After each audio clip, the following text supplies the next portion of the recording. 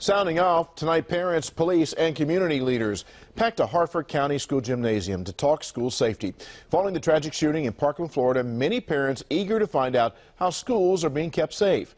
WJZ is live outside Carroll schools, outside John Carroll School, where hundreds attended the town hall. George.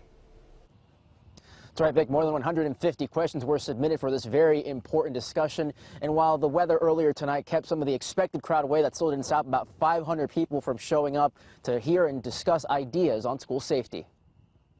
In what's becoming a routine practice across the country following the horror in Parkland, Florida, concerned parents and public officials coming together to talk school safety.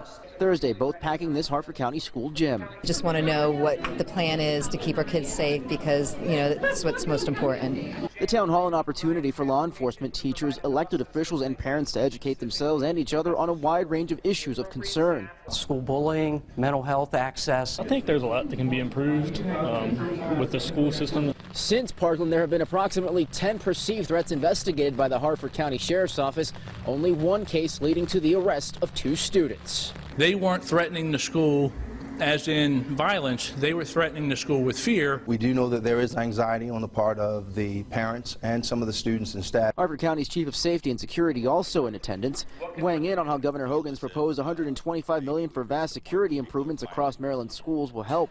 Doors, security surveillance cameras, some of our aging cameras. The topic of arming teachers also brought up.